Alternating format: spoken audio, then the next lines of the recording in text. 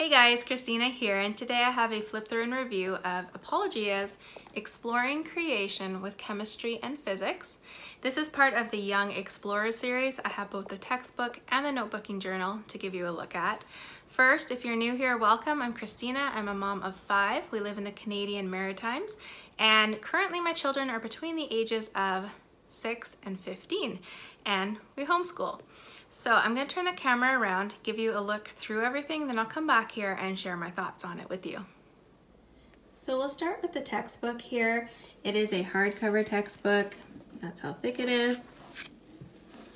So it starts off with just kind of your typical introductory stuff.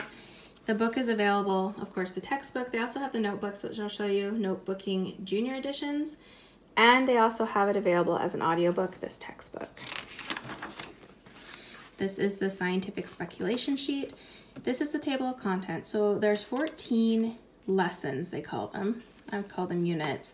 So chemistry and physics matter, moving matter, building blocks of creation, compound chemistry, multitude of mixtures, mechanics in motion, dynamics of motion, work in the world, sound of energy, light of the world, thermal energy, electrifying our world, mysterious magnetism, and simple machines. They also have, of course, like the index and the answer key, supply list. This is the introduction. It just tells you how to use this book step by step. Some of the other things you can add in. There is a code that comes in every book that you can put in on the website, and it gives you extra information and resources to go along with each lesson. And it gets right into lesson 1. I'll give you a quick flip through so you can see what lesson 1 looks like. These here, try this, are like the hands-on things you can do, and there are quite a few of them in this book. There's pictures. The purple is where you would review, ask those review questions. Final matters, the what do you remember, so there's some questions there, and the answers to these are in the back. Notebooking activities, and a project, and then on to lesson 2. Let's have a look at the back here. So there is that index. There's the credits. These are the answers to those what do you remember and a few other questions throughout the book. This is the list of what you need, the supply list. And here's a flip through of the rest of the textbook. So we'll move on to the junior one now. Sorry, not the junior, the regular notebook.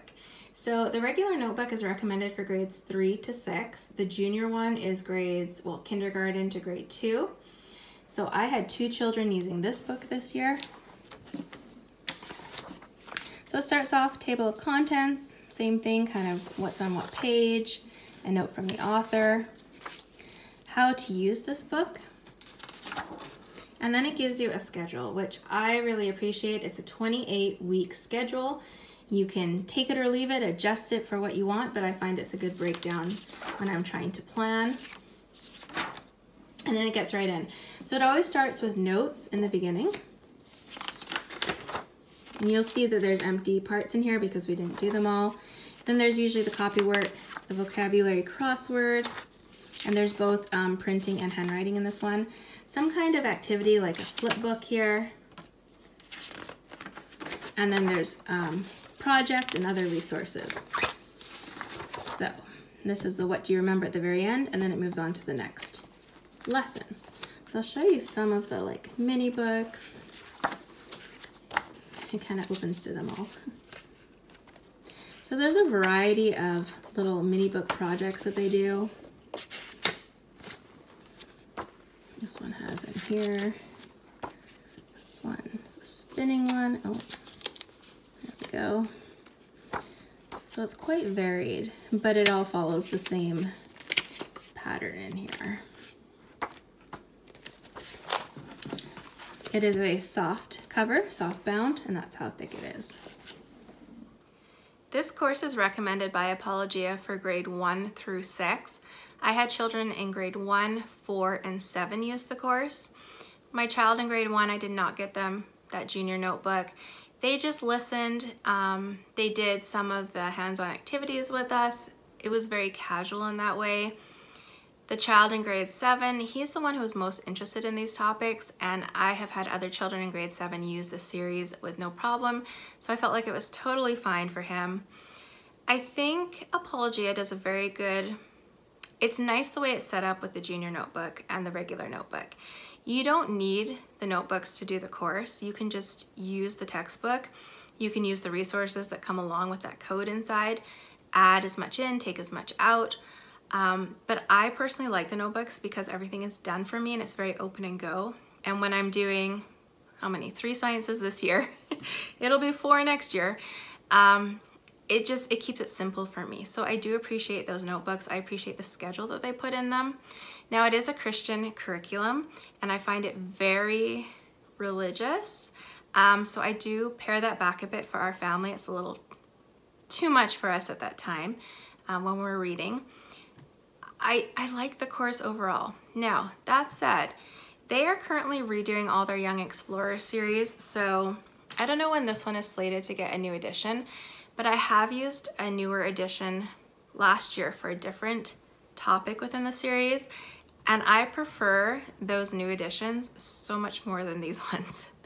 So if you have a chance to wait for the new edition.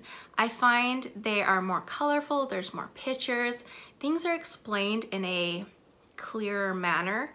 Also, the notebooking journals are set up quite differently and I much prefer them than the way that these ones are set up. So that's just something to keep in mind if you are considering doing it. I would try and find out when they're going to put that new edition out and maybe wait for it. But they cover a whole year of topics and there's lots of hands-on activities. Like I said, you can add in or take out, make work for your family, for the ages you have, for what your children's interests are. I like the course. It works. It's affordable. I feel like it's fairly affordable. And yeah, we've used, like I said, a number of the Young Explorer series and probably will continue to. If you have any questions or I've missed something, leave it in the comment section down below. I always do try to answer every comment that people leave and answer every question. Otherwise though, I hope this finds you having a great day. Take care.